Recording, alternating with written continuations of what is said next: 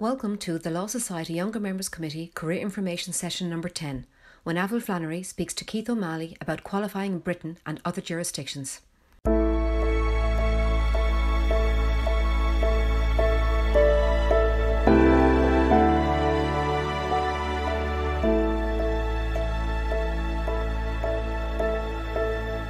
I'd just like to welcome everyone to the final Younger Members Committee session, and I will be fielding questions to Keith O'Malley, the Head of Support Services at the Law Society. Hello, Keith. Hi. Hi, thank you very much for giving us all your in-depth knowledge, and I've had the benefit of it all day, so thank you. And I'm the chair of the Younger Members Committee, and I'm a solicitor at Callan Tansey Solicitors as well. As I said, we've had 10 sessions, so this is our final session, and you'll be able to catch up on all of our sessions again when all of the links are shared, and Michelle Nolan, our secretary, will be sharing that.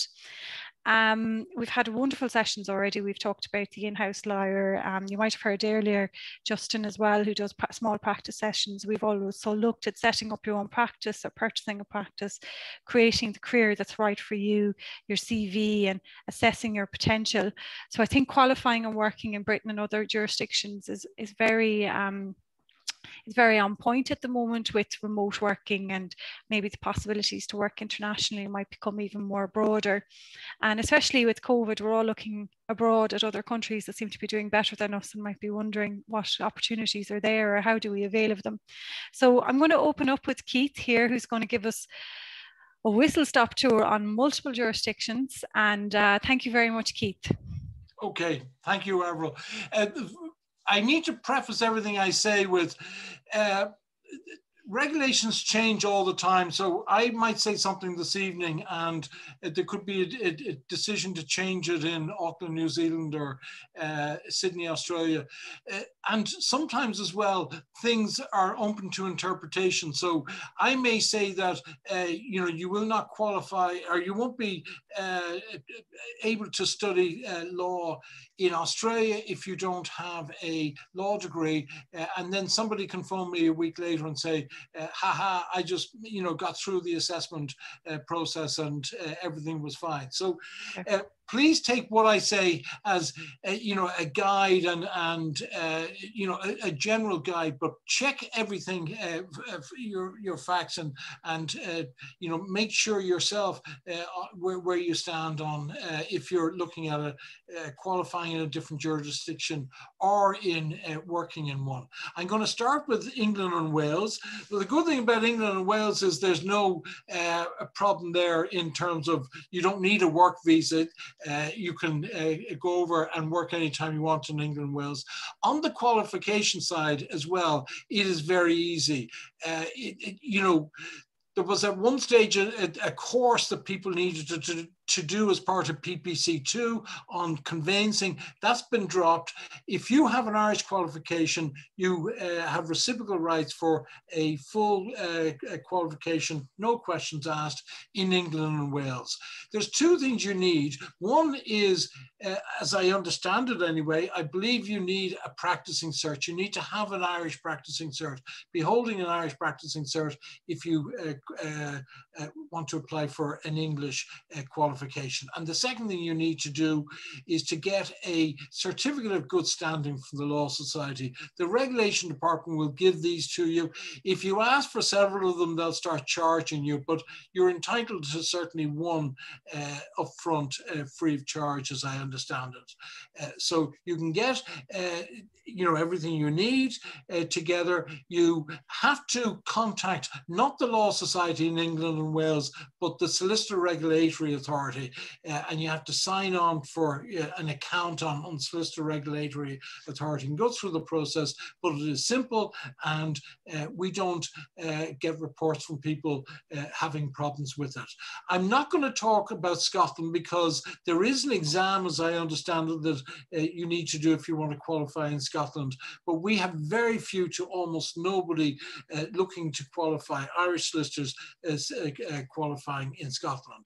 There are lots lots of people who want to qualify in Northern Ireland, and the Northern Ireland process is very easy. Simple. It takes a bit of time. They say you should allow for up to 3 months time frame. Cost is about £150 sterling in registration fee and in administration fee. But as I understand it, there's no mention of a law society, an Irish law society practicing cert requirements. So if you happen to maybe have qualified and not yet taken out a practicing cert, that's not going to stop you qualifying in Northern Ireland if you want to. You have some information to provide, Avril, on the whole on networking. I do, and I just want to say that I have registered in England and Wales and Northern Ireland, and I can tell you it was a very easy process, and the certificate of good standing was required for both, and they were nearly identical, so I nearly did the two at the same time. The only thing was I did England and Wales first, then did Northern Ireland, and then I had to go get a certificate of good standing from England and Wales as well. So it was just, so it's almost like the more jurisdictions you register and the more you have to contact to register. So I suppose that's just something, but it was interesting. And yes, Scotland, the exam I saw was the criminal one, so I didn't go ahead with that, but I thought it was very interesting. I like Scotland. So just to let everybody know that, yeah, the Younger Members Committee has been fostering ties with the Junior Lawyers Division in the UK. So we have an equivalent committees on other jurisdictions. So it's the Junior Lawyer Division in the UK, and they have lots of subgroups, so they're local groups. So if you wanted to go to the Eastern UK or Greater London area, Midlands, Northeast, Northwest, Southwest, East, Southwest, Wales, Yorkshire, so many, you can reach out to those individual ones, and you can also attend their networking events as well, or look to attend their networking events and try and foster ties outside of that. So it's just a little bit different. There's also the Scottish Young Lawyers Association. They're 10 years PQE independent. Again, they have events as well, so if you link up with them. And they're also holding the European Young Bar Association Spring Conference, which I'll be talking about later on. And also the Northern Ireland Young Solicitors Association. They cover up to 10 years PQE. Again, you can link up with them yourself, but we've also fostered ties. We're trying to organise joint events. So you want to keep an eye out, and might be a way to link up people on LinkedIn and everything. LinkedIn is becoming very active now for younger lawyers, and especially through these subgroups as well. There's ways to reach out. So that's that for that part, Keith. So if we will publish this with the slides at the end, so I'll give this information about these different organisations, because you might forget the full names or you mightn't have written them down. So I'll have them, so don't worry about that. Great, thank you. Thank you. Moving outside of the British Isles, we're onto the European Union. And of course, most of the European Union doesn't operate so strictly under the common law laws as we and Britain do. And so, law can be quite different in places like France and Spain. But for an Irish lawyer who wants to qualify or wants to operate or work in any European Union, there is a system in place. It's both the same system as for Irish lawyers going to other European countries and for other European lawyers coming to Ireland. It's called the Registered European Lawyer arrangement. And what it means is if somebody from Ireland goes to Spain, maybe Barcelona, and they decide they want to act as a lawyer there, they take out registered European lawyer status with the Spanish Bar Association, and they operate under their own title. So you don't operate under the Spanish name, which I wrote it down here is abogado. You operate under the Irish term solicitor. So you would be a solicitor or a registered European lawyer. And if you do this, and you do this for 3 years, you're registered for 3 consecutive years as a REL, as a registered European lawyer, you can then take out the local qualification. So if you're in Spain, you can become an abogado, or if you're in France, you can become an avocat, or in Germany, a Walt.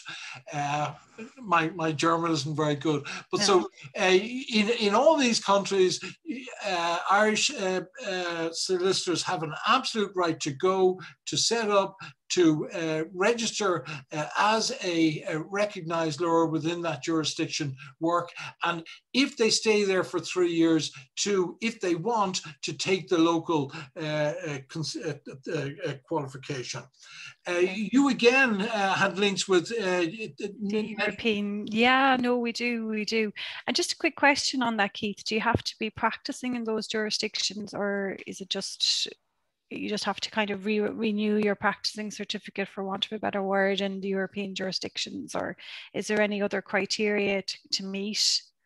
No, there's no criteria. It's quite simply, if you want to, if you go to Brussels and you want to start operating as a solicitor in Brussels, you don't have any obligation to the Irish society, to the Law Society in Ireland, because you're operating outside the jurisdiction. But if you want to access the credibility and all of that your qualification holds, what you do is you register as a lawyer locally. So by registering lawyer as a lawyer locally, you're establishing your legal credibility. Okay, so and I suppose if people want to start remote working from Spain, and that option ever becomes open to people, you kind of wonder about qualifying in that jurisdiction, and I suppose people might be interested to hear about that also.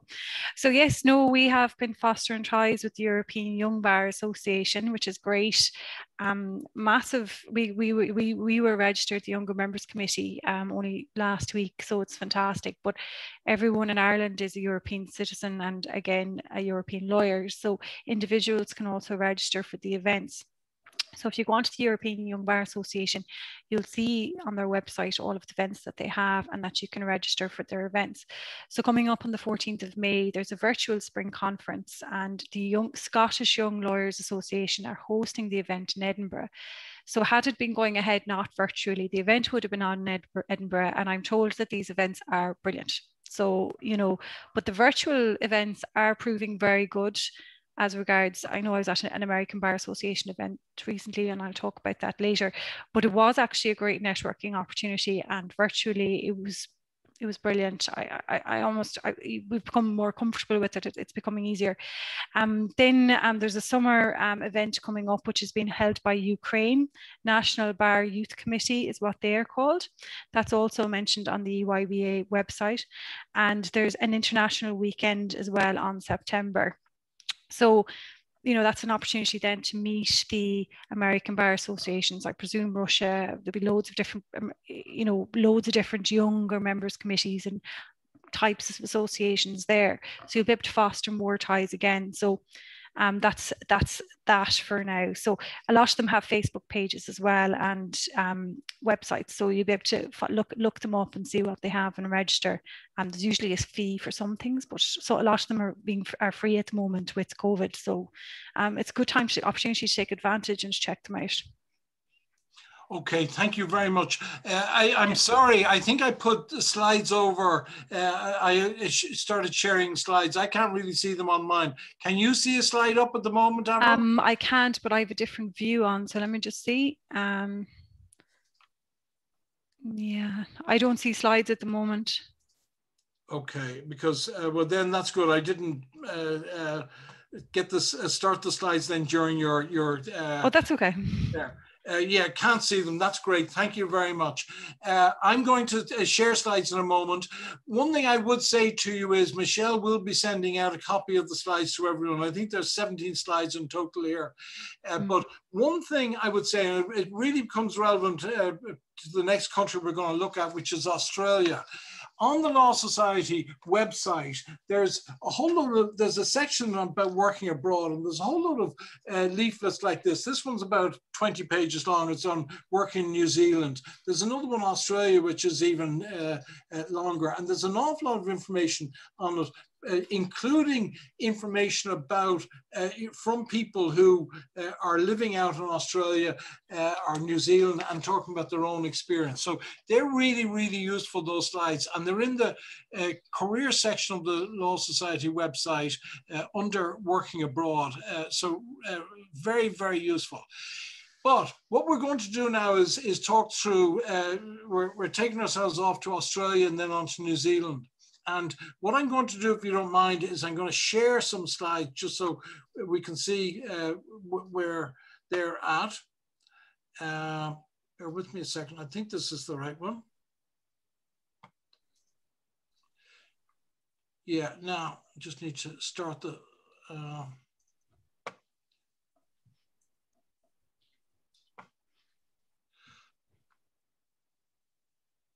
Okay, just...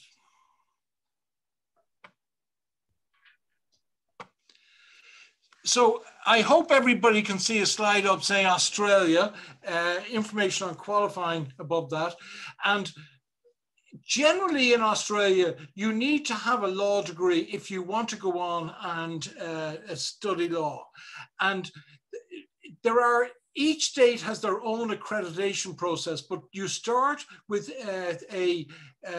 the same kind of assessment that's done throughout all of Australia. So it's called, and you can Google this, it's called the Uniform Principles for Assessing Qualifications. And it's quite a detailed document, but what you've got to do is you've got to match up, say, your law degree against this, and you've got to judge where you are. Over the years, it kind of seems to go up and down whether a person needs a straight law degree, in other words, a law degree in nothing else, or if you have a law degree in business or a law degree in Spanish, will that work in Australia? Sometimes it does, sometimes it doesn't. If you go through the qualification process in Australia, you do your exams and you qualify. You can practice anywhere in Australia, and as far as I know, it does also qualify you for qualifying in other places like Tasmania and New Zealand. Going on to the next slide, I'm just going to touch this here.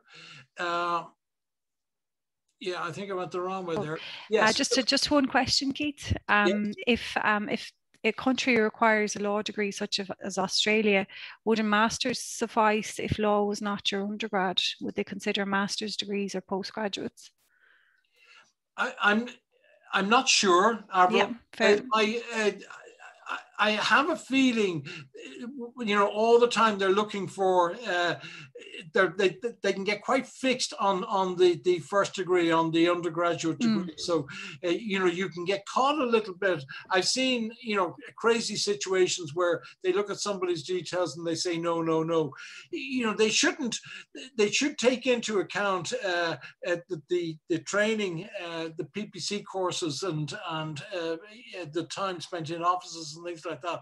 But sometimes in various jurisdictions get quite stuck on the undergraduate degree. Okay. But in terms of working in Australia, most people who go to Australia go on a temporary working visa, and that tends to be for 12 months. You can stay longer if you go and work out in the outback for a period of time, and you have to be 30 years of age or younger by the time you qualify for it. That might have changed, but that traditionally is the way. The other kind of visa that is relevant to most Irish people is a temporary business visa subclass 457.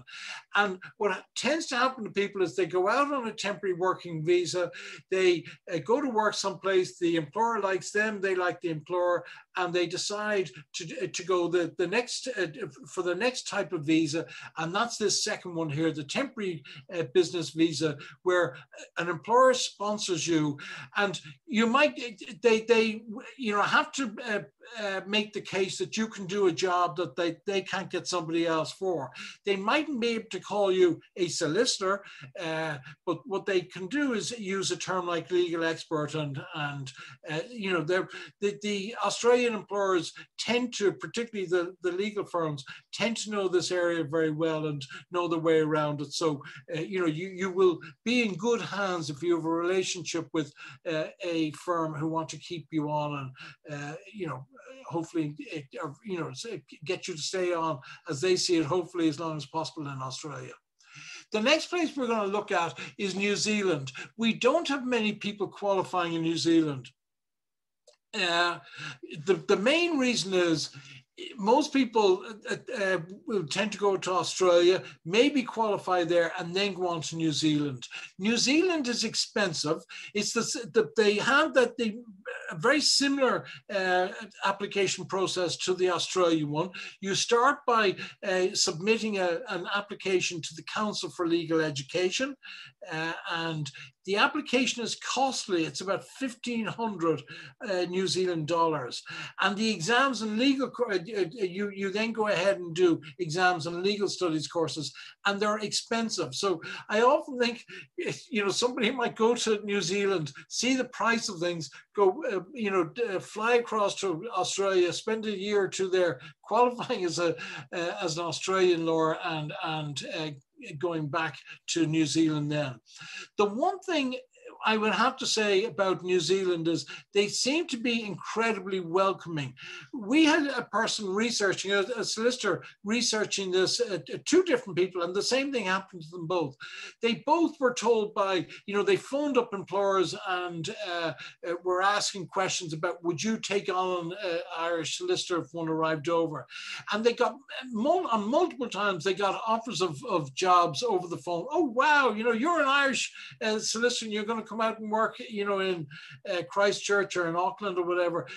Look, if you're looking for a job, send me an email beforehand. I'm sure we'd have something for you here, or if not, we'll get something else for you. So we were really surprised to find out how welcoming Australian employers were for Irish solicitors who wanted to go out there. The next thing is in terms of how people tend to travel out there. They go out on a working holiday visa, and then there's essential skills visa, which is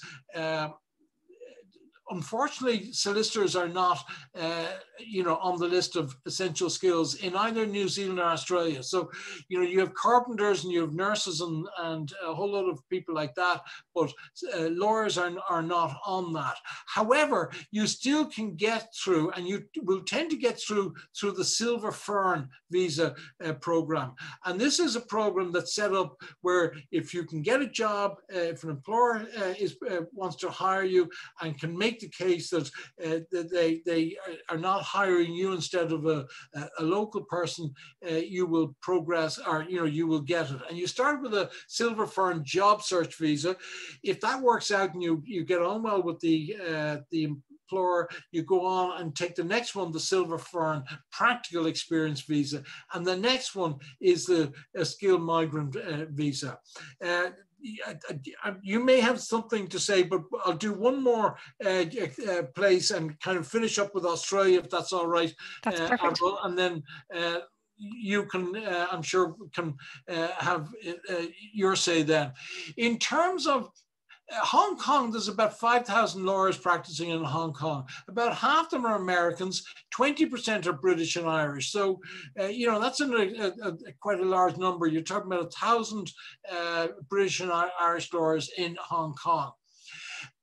Over the last few years, a whole load of there have been the challenges of the protests there and all of that, but a whole load of opportunities have opened up for law firms to do business from Hong Kong in mainland China. So the profession has been growing and growing quickly there. There is a qualified lawyer's qualification exam in Hong Kong that you need to do. If you go over there, you will work for a while on the strength of your own qualification, but you are required, if you want to stay there and build a career, to do the qualified lawyer's qualification exam. In mainland China, if you're working with an international firm, there's no need to qualify locally. There is a local qualification, but it's much more focused on Chinese lawyers. Singapore is a large legal center, and for quite a while now they've been very much embracing British law and common law, and they have very much reached out and said anyone with an English qualification can come over and work here in Singapore. So it's a place that's very welcoming to British and Irish lawyers. Any thoughts, Avril? Oh yeah, just a couple of questions in on the chat, Keith. Thanks very much. Just with regard to, there's one person who just fielded a question about a non-EU national obtaining a traineeship in Ireland. Now, maybe you might want to look at that at the end, or would you like to deal with that now? He's talking about getting a traineeship in what country? Here, actually, but they're a non-EU national. Oh yeah, well, we're not covering that, unfortunately, today. There's only so much. We've got a half an hour. We can't go into, what we're looking at today are, opportunities for people outside. Okay. But they could contact career support anyway, Keith, after the session. Well, absolutely, yes. Yeah, absolutely. yeah. So just for that participant, you can contact Keith O'Malley's team and career support in the Law Society of Ireland about obtaining about how to go about getting a traineeship here. Just one other question from somebody. What was the name of the body again to apply for Australia? To Australia, if that person sends us there, it's a detailed name. I don't have it here, or do I have it here in front of me? Sorry. Since you go back and look at the slide. Sorry, I'll get it and I'll come back. It's the unified, sorry, I'll go back and I'll look at the slide. 1 second. That's brilliant. I'll give you a second. It's the uniform principles for assessing qualifications. Okay. Uniform principles. And if somebody Googles that, it'll go straight to the Australian body. The uniform principles for assessing qualifications. That'll be on the slides as well, Keith, anyway. Be, yes, absolutely, yeah. I'm going to go on now to Canada. There was a lot of interest in Canada a few years ago. And there were a lot of people, we were doing exams for people for their initial exams here in Dublin.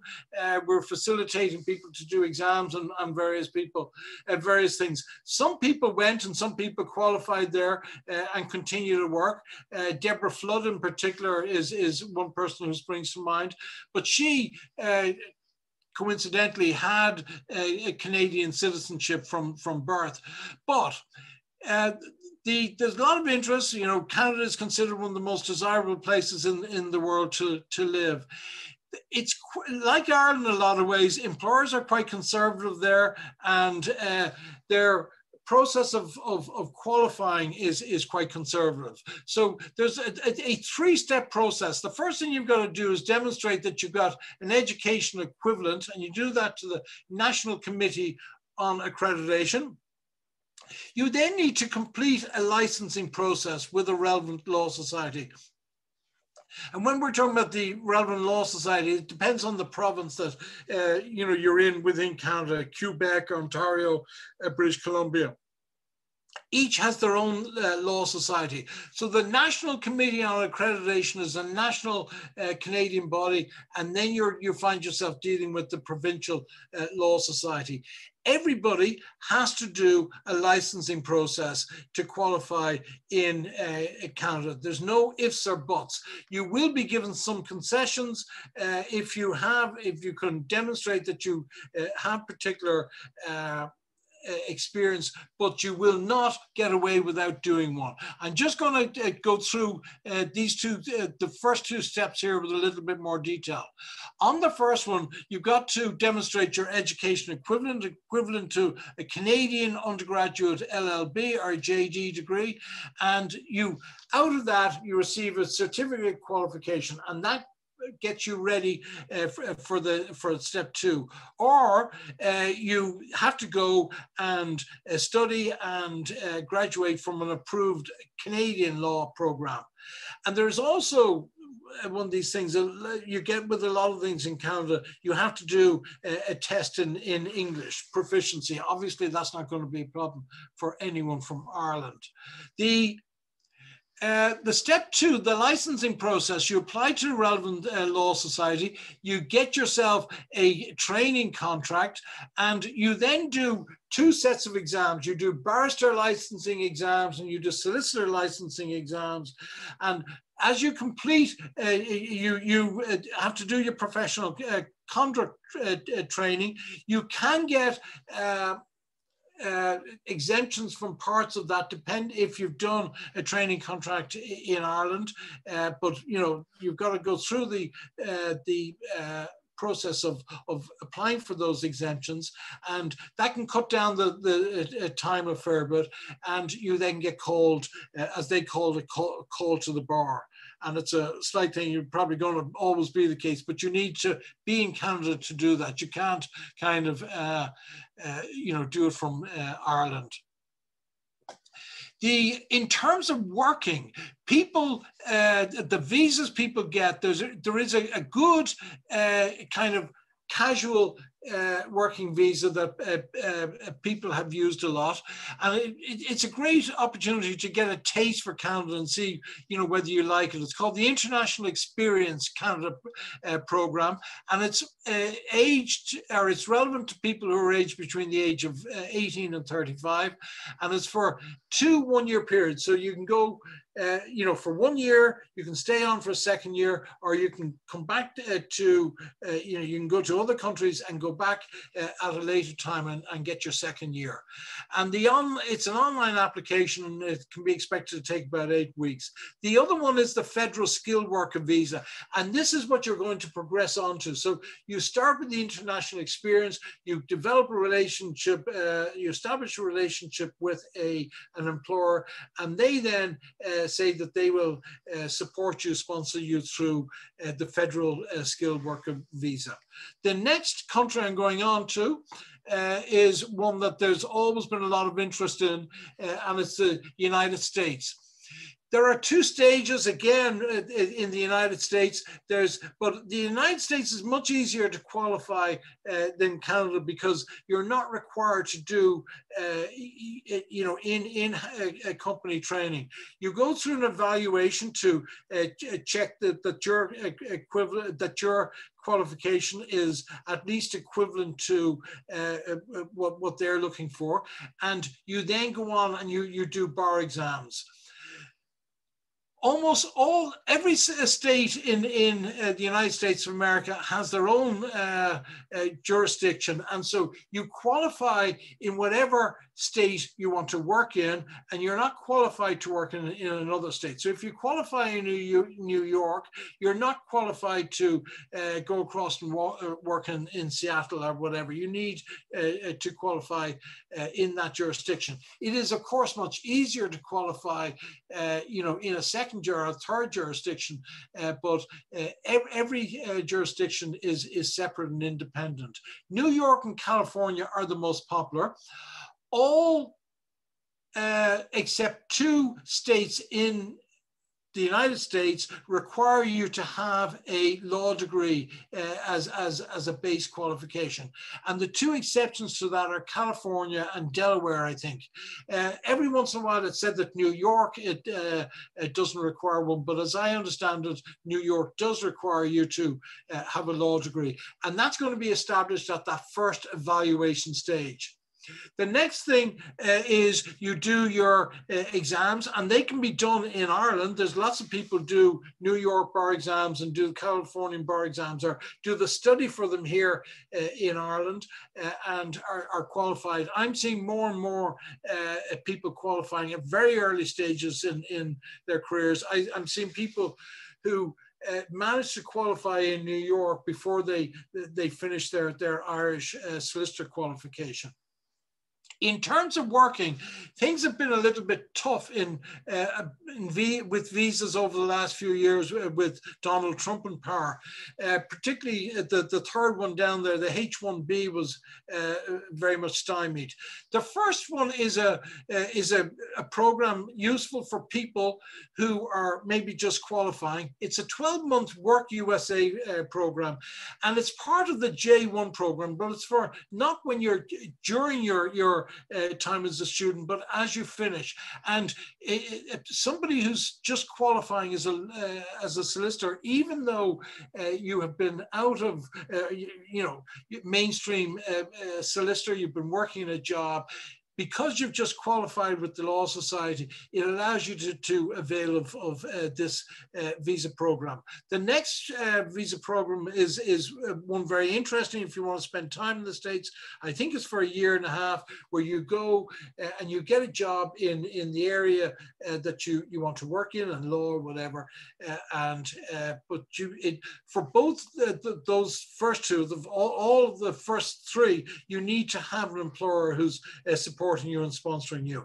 Lotteries come up. There were years ago, there were huge amounts of Irish people got the Donnelly visas through the Donnelly visa lottery and through the Morrison lottery, but they still are done on an almost every year basis. And if you're interested, you most certainly you can put in in an attempt, you can apply for one, and you just might get a visa. And if you do, you're going to get the bottom one there, which is the Rolls Royce of visas for the United States. It's a green card. It's a permanent visa. You have an entitlement to work for the rest of your life in the States. It's very good. I'm just mindful of the time. I don't have a thing in front of me here. We've gone over time, Avril.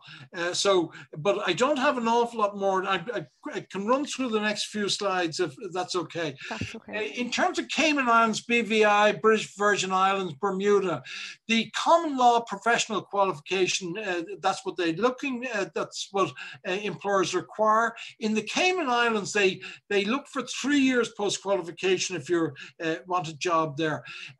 You need to have a job in order to qualify for a visa. And in these locations, what they're most interested in is experience in insurance, financial services, and trusts in particular. The next location that Irish solicitors tend to be interested in is the Gulf. There's no process for qualifying locally. Most firms present there are large USA firms. They are most interested in large-scale construction and project management experience, and the international recruiters in London are best placed to represent you and provide you with options in terms of opportunities in the Gulf. I think that's the end. That seems like it is the end. That's yeah. The last of the slide. Wow. And we just had one question maybe on the one jurisdiction you hadn't there, Keith, which is the UAE. I don't, the United Arab Emirates, but yes. Yeah, I don't think you have anything on that, but is there anything on the Law Society website on that? Well, the Gulf is UAE. Part of it.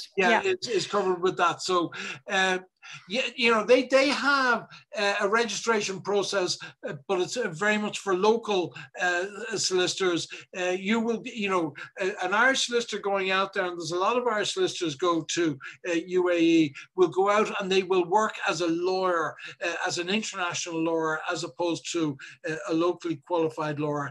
And they'll do that because they're part of a large either law firm or commercial operation. So if you had some specialized interest like European law or anything, are they more like the Cayman Islands where insurance and trusts is more interesting, or is there any particular area that the Gulf would be interested in hearing from? Yeah, their big area is, the easiest kind of job to get there is if you've got a very good large-scale construction experience. They've been doing so much building over a long period of time. And the other area are large corporate trading companies. So they're the That's good. And there's good diplomas in the Law Society on the construction stuff as well, I think. There are, in fact, yeah. There's a course due to start up at the end of this month for people who are unemployed. And it's a first-class course. If anyone wants information on that, drop me or drop an email to either myself, K_O'Malley at Law Society, or to careers@lawsociety.ie, and we'll send you information on that. I'm going to put something in the next Legal Vacancies newsletter about it, but it's a really a great opportunity for somebody. Brilliant. And just finally, I suppose if anybody wants to reach out with American Canada, we have made ties with the American Bar Association Young Lawyers Division, it's called. And there's also the Canadian Bar Association National Young Lawyers. They all have different names, but again, they have events and networking events as well. So it's no harm to kind of foster ties in firms where you might have an interest in working in, or to get a steer on potential firms you should be focusing on if you're interested in it. And then the Law Society has information on Irish lawyers who are already over in those jurisdictions, and to, I suppose, get more information, more, experience from, hear about the experience that these people have heard from or experienced. That information is in those booklets as well. So, there's a loads of information out there, and we can't cover it all today, Keith, unfortunately. So has anybody got any more questions in the chat? I think we've covered everything. And just US, Keith, one question myself with regard to the law degree. Does that apply as well if you had a degree, a different undergrad degree to a law degree? Would that be problematic, similar to Australia? In different jurisdictions, it can hamper you. It can hamper you in Australia, and it can hamper you in several states, or most states in the US. Okay. They're the two places where not having a law degree is is a problem.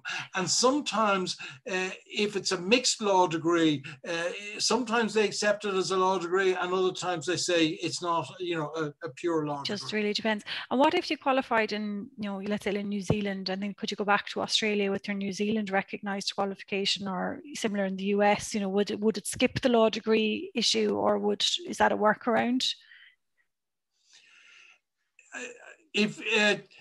If you qualify, let's say if there was a state that would accept not having a law degree in the US, for instance, so you'd qualified there and then you wanted to go to New York, who looked for the law degree, would that be a workaround to getting by without having your law degree, I suppose? I've been wondering about that, and I haven't been able to find an answer. Oh, damn it. Okay. Yeah. No, I just thought people might be interested. It's an interesting one, certainly. Yeah.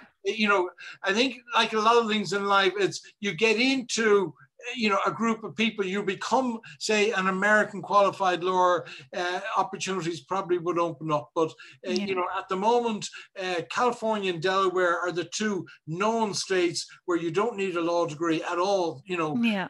But the most of the other states you do. I don't know if you're qualified in California, whether that would allow you to go up to Washington and work in Washington. No, that's been very interesting. I mean, I'm not going anywhere at the moment, but I think our younger members might be interested in heading off for a little while and getting some experiences. So that would be great. And again, diplomas are available to help you get that bit more qualification to apply for those jobs. And then probably would be recruiters as well that can help as well, Keith. And would you have recruiters in different jurisdictions as well, or names of any?